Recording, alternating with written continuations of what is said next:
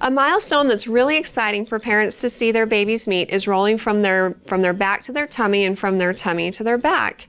But this milestone isn't usually met until around 7 months of age. So if your baby is only like 3, 4, 5, even 6 months old and hasn't done this yet, that's okay. They have some time to meet that milestone. If your baby hasn't done it by 7 months, then talk with your pediatrician, and after asking you more specific questions about their development and your observations, they can decide if further investigation is warranted. To encourage turning over, spend tummy time on the floor with your baby. Do it a few times a day for at least 5 minutes, and if your baby likes it and wants to do it longer, then that's even better.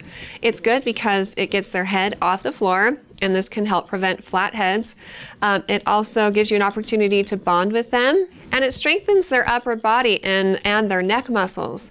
And this is all part of the process in helping them to roll over.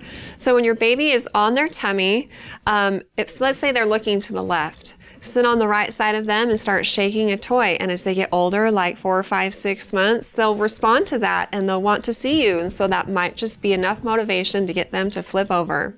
If you have more questions for me in the future, please feel free to ask them on our Facebook page at facebook.com/Intermountain Moms, and recommend us to your friends and family too.